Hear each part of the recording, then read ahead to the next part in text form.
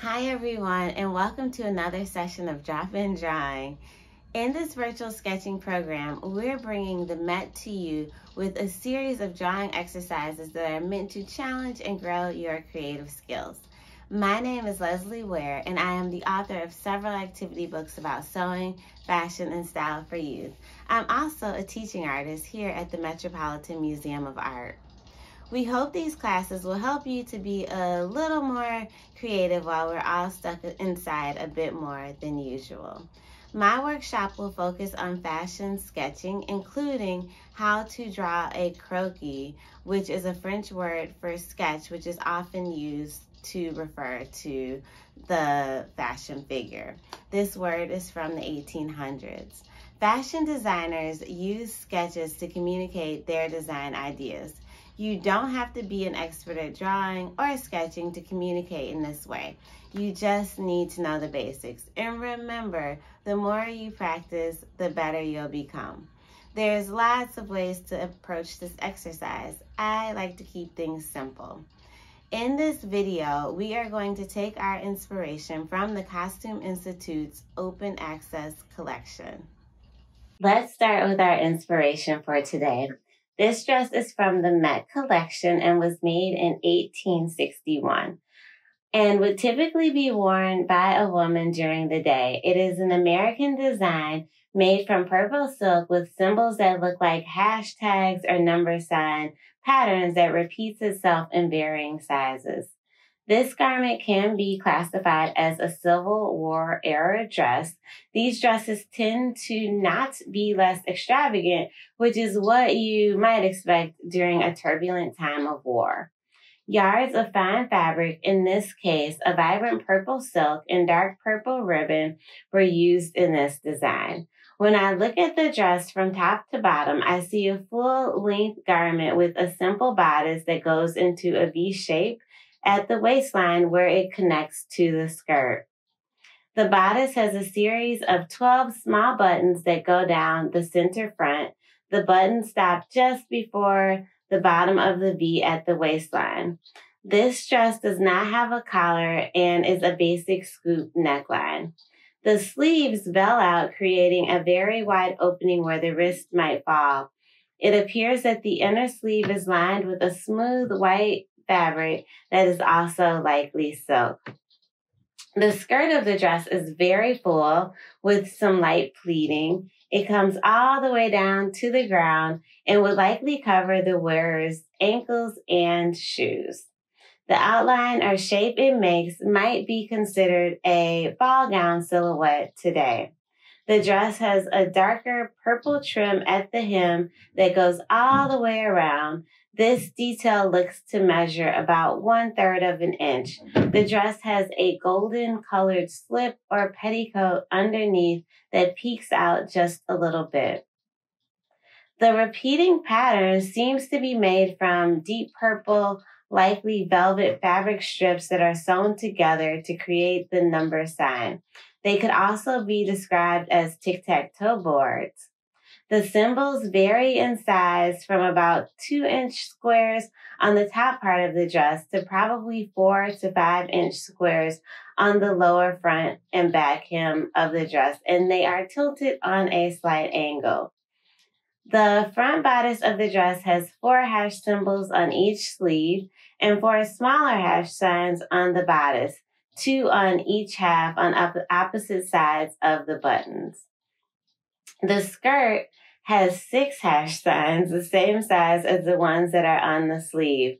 They are evenly placed, moving from the bottom of the skirt in the direction of the point. There are 3 on each side, and they stop mid-hip. We will be using this unique dress as a guide, but you are welcome to use whatever you would like to draw. Just make sure it's something you're excited about. Let's get started by gathering our materials. Now we are going to draw our croquis. The croquis that we are going to draw is based off of the 7-head fashion figure, and it is from my book, My Fab Fashion Style File. For this part, you will need paper, a pencil eraser, your sharpener, and a straight edge. The first thing I'm going to do is draw a head, and the head is kind of like an upside down almond or like a little upside down egg. The next thing I'm going to do is rip off a little piece of paper, and I'm going to make a ruler using the paper so that I can mark off the heads as I move throughout making the croquis. And I'm also going to mark the halfway point and then the quarter point. Now I'm going to use my ruler to draw a straight line along the top so that I make sure that I have everything lined up properly. And then I'm going to mark 7 heads going down using my ruler that I just made. The first time you do this, please do not worry about it being pretty. It doesn't have to be perfect. As you continue to draw croquis, like, you can refine them and make them better and better and better. Drawing, I'm finding out, is just all about letting go of the fear of messing up and just trying. I'm not the best drawer at all, but like, I will at least try, and I notice that I'm getting better and better the more that I keep at it. So you're going to draw a line at the bottom. So I'm putting a line along the bottom, and this is where the feet will be on your croquis. And then you'll draw a line down the center using your straight head or your straight edge. So you're going to draw a line through the head using your straight edge. And this will make sure that the croquis is balanced. The next thing that I'm going to do is I'm going to draw the neck. And then I'm going to use the ruler that I just made. And I am going to create the shoulder. Or the shoulders. And the shoulder width is about 1.5 heads. So you can use your little ruler to help you draw those marks for 1.5 heads. And I like to just draw like a little dot, and then you can connect them. And the shoulders should be falling probably at about right at 1.5. So after you draw your shoulders, the next thing we're going to do is draw little dots for the kind of like apex or the bust line. And that should be right at around 2. And if you want, you can like leave it flat, or you can put little curves. I like to curve it because it just helps me to know how much to draw in. And then we're going to come down, and we are going to create the waist on your croquis, and that should stop at about 3, or like a little past the 3 head mark.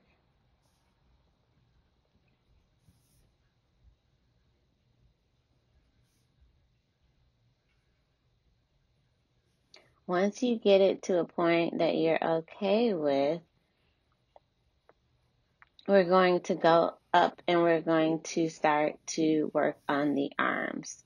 So I am drawing the top part of the arm now.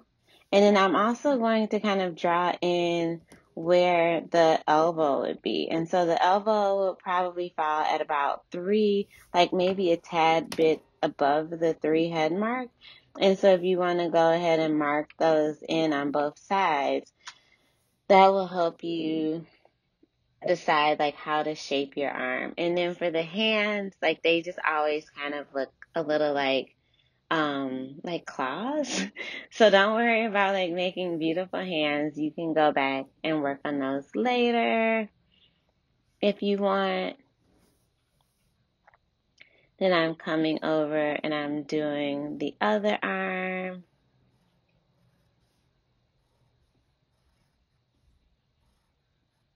And then once you have your arms, I'm going to continue to work down creating the hips.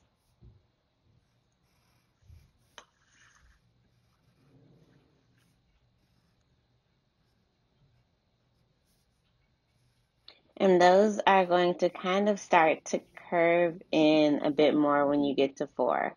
Now we're going to drop down to like the knees.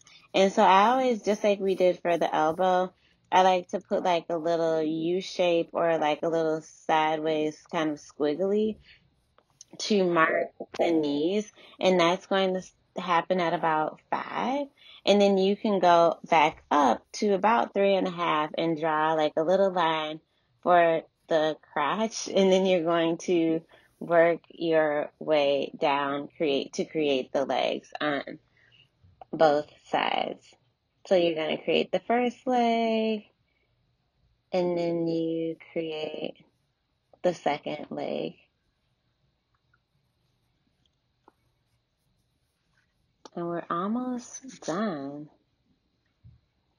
And again, don't worry too much about getting it perfect. This is our first one. And then for the feet, I just kind of do like a little flipper. And just like with the hands, you can go back later and make it pretty if you want. And now you can grab your eraser and you can start to get rid of some of those lines. So I'm erasing like the arm lines that connect to the torso, and I'm going through and I'm just refining things a little bit more. And now we are going to put a dress on the croquis. The garment that was our inspirational piece was classified as a Silver War era dress, and it's from the Met collection, and it was made in 1861. So the thing that I like to do when I start drawing a garment is I start with the neckline, because that's usually like just a really easy place to start. So this dress has just a basic scoop neck. And then I'm drawing the bell sleeves, and then the next thing that I'm drawing is the B. And this is the waistline that connects the bodice to the skirt. And then I'm drawing a little line, which is our button placard on the dress. And there were 12 or 11 buttons. And you can decide how many buttons you put on it. If you want to redesign this dress a little bit, you can do it. So I'm adding my buttons using the pencil, and I'll go back over them with the marker later on. And now I'm just drawing a little line to give the sleeve some dimension, like kind of like a curved line, and it almost makes it look like it's more of a 3D garment, so it like pops off the page a little bit. And it's just like a really easy trick to like make your sketches look a little more complicated. And now we're going to draw the skirt. The skirt is really like a triangle without the top. So if you think of it that way, it just makes it really easy to draw. And the silhouette of this dress is like a ball gown. And so we want to make sure that it flares out and then that it goes all the way to the ground.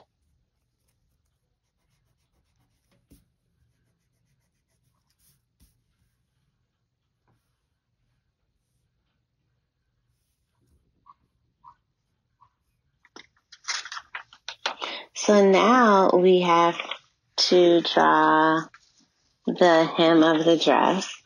And I think of it as kind of like little hills and valleys when you're doing this. I don't know the secret behind drawing the hem of a dress. I just kind of like play around with it. And like, of course, you want to think about the fabric. And so this fabric is silk. And so just kind of thinking about the direction where, just think about like the fabric and how there might be areas where it could bunch up or like there's going to be folds. And I think that will help you with figuring out how to place creases in the fabric. And so after you draw the hem, I think it's always nice once you have your, like most of it in place, you can go through and erase the legs of your croquis. So when you're coloring it, you have just a very clear palette to color on.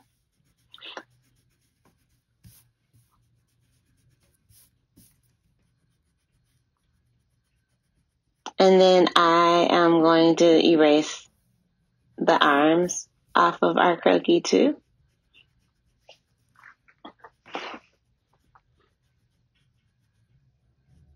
Because technically you wouldn't be able to see them anyway because they are in the garment. So I'm erasing the arms and then just going back and cleaning up some of the lines that got erased. And I'm adding more of the like pleating or like bunching up that would happen at the waist of a silk skirt.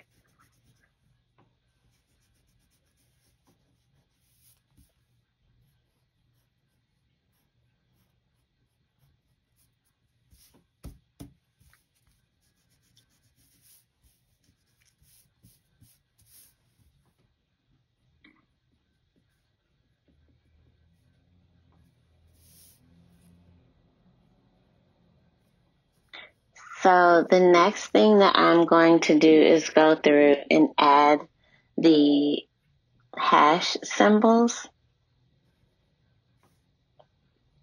And I made myself just like a little marker, a little sample, so I can like have a general idea in my head of the sizes of these hash marks. And so the sleeves have larger hash marks, and then the bodice has smaller hash marks, and then the skirt, it appears to have the same size hash marks as the sleeves. So I'm going along the sleeves and placing the larger marks and thinking about how the garment might move on the body and how these marks might be placed in different ways.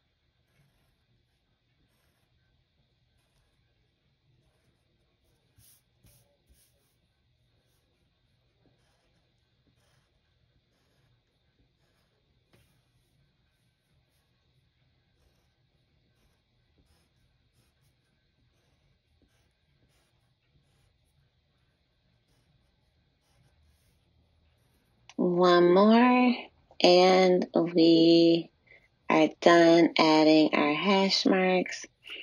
And now we're going to move on to the color. Before I started, I tested out all of my markers and found the marker and colored pencil that I thought was the closest to our inspirational garment. And so now I'm going to go through and lightly color the dress.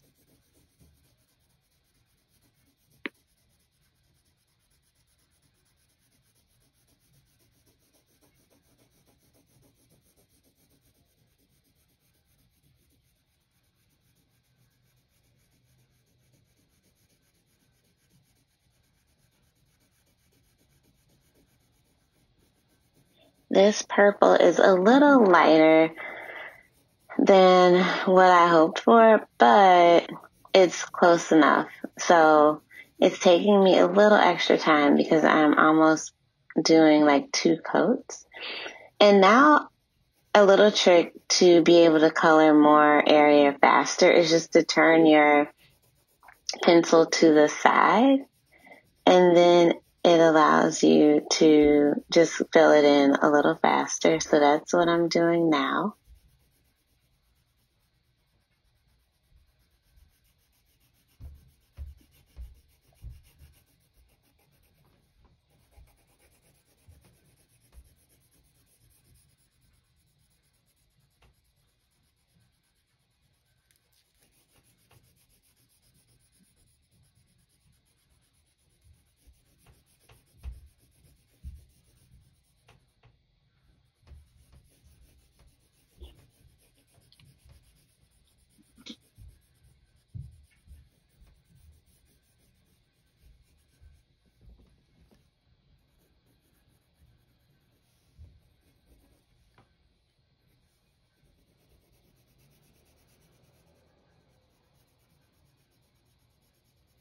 And now I'm coloring in the sleeve. I'm coloring in half of the bodice.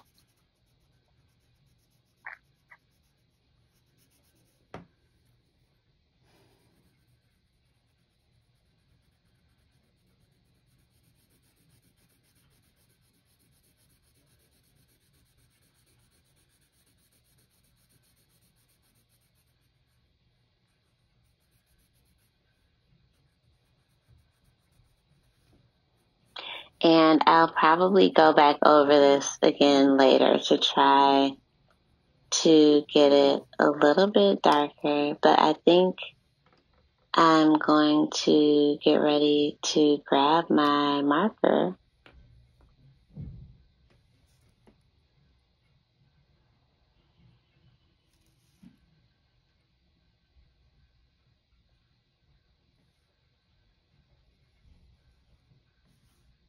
And so now I am using the tip of the marker to go through and darken in all of the places where buttons are. And then I'm going to create the hemline. And if you'll recall, our inspirational garment had a ribbon, like a darker colored ribbon at the bottom. And so I'm going to go in and try to mimic that with my marker. And then I'm also just going to do that on what would be the back of the dress. And now I am filling in all of our hash marks. And I like this marker because it reminds me of the velvet, I think they're velvet ribbons on the inspirational garment that are sewn together. So this looks almost like the same color, and it just has that kind of like rich feel to it. So I think this was the perfect marker.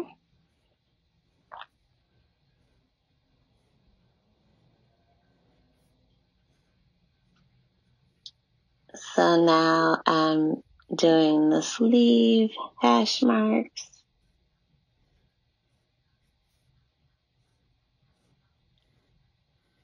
This is so much fun, creating prints on dresses.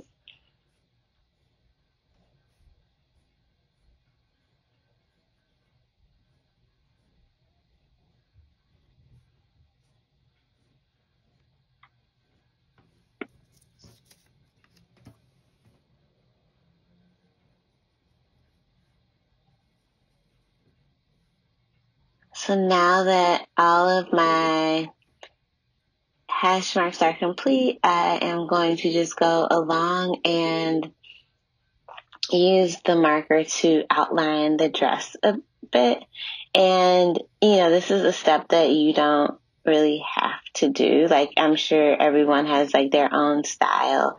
But I like to outline my drawings because I think it just makes them kind of pop a bit more and stand out. And especially since my colored pencil isn't as dark as I wanted it to be, it gives the illusion that the dress is like a little darker.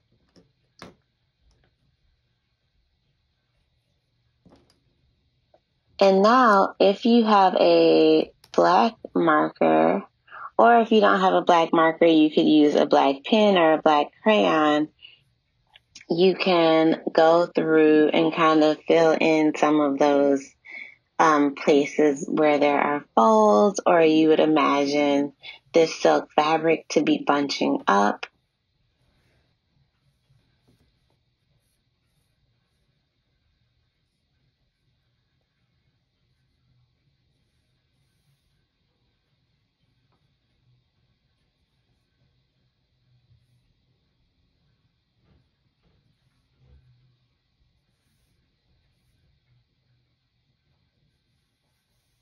And remember, fashion sketching is not about perfection. It's about being able to communicate your ideas.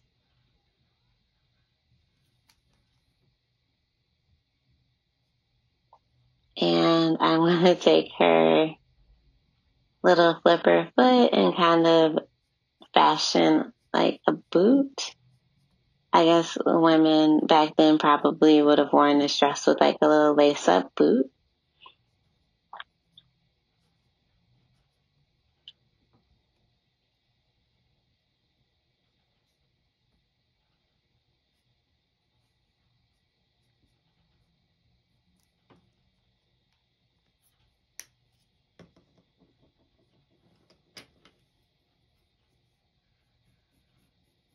And then one thing I always ask my students to do is give their croquis or their fashion sketch a little bit of skin tone. So here you can use whatever kind of flesh tone marker, or not marker, but I would say color pencil, but you could use a marker. If you don't have a color pencil or a marker that's flesh tone, sometimes I've used makeup here. So you could use like a little pressed powder, or if you have like a blush that's like a flesh tone, you could just put a little bit on your finger and rub it on her face. And then I always like to just add hair. The easiest hair is just a part down the center or off to the side, and just to do like a little swoop. And then you can do a simple face. With faces, it's all about the proportion. So just keep in mind that the eyes tend to fall at the center of the head and not at the top, because you would create an alien, but at the center. So almost in alignment with the ears. And then you can kind of create a little bit of interest with the hair by just doing little squiggly lines with your pencil. And now I'm just going back through with a different color brown pencil that's a little lighter, and I am giving her some hair color. And then I'm grabbing my red just to do like a little dot at the lip, so there's like a pop of color there. And we are almost done. So now I'm grabbing my black marker again, and I'm just doing like a little dash for some earrings. I gave her like a little ring because fashion is all about the details. So she can have accessories, or you can add like tattoos, or like whatever you want to add to your fashion sketch. And then I'm just going through with my pen and adding a little more detail. I'm going to add some detail to her hair. It's looking good. And then I'm just going to keep working on this until I'm happy. I hope you enjoyed this fashion-focused drop-in drawing. We would love to see your designs. Please tag us at Met Sketch. Thank you so much for joining us today, and we hope to see you in 2 weeks for the next session of this series.